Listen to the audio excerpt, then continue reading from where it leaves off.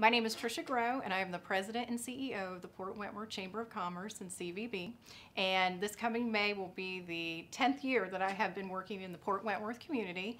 And before that, I worked in broadcast media in the Savannah DMA. So I have a marketing background, which I have tried to implement in all that we do in the Chamber. Over the past 10 years, our community in the Port Wentworth area has changed dramatically.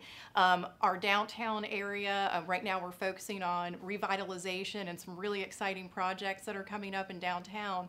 And then also we have a lot of other businesses that are coming into the area as well. One of the biggest things that is happening right now is our Port Wentworth leadership has made the decision to relocate the City Hall.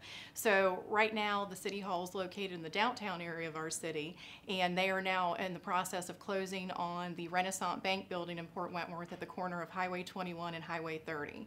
What's very exciting about this change is the location. As they say, location is everything, and this is at the corner of Highway 21 and Highway 30, and as everybody in our area knows, Highway 21 is the pipeline from Effingham County into Savannah. We have a lot of traffic, over 40,000 cars a day, so it's very visible, and it's right at the exit 109 area of I-95, so it's very convenient not only for our residents, but also our business owners and our tourists that are coming into the area.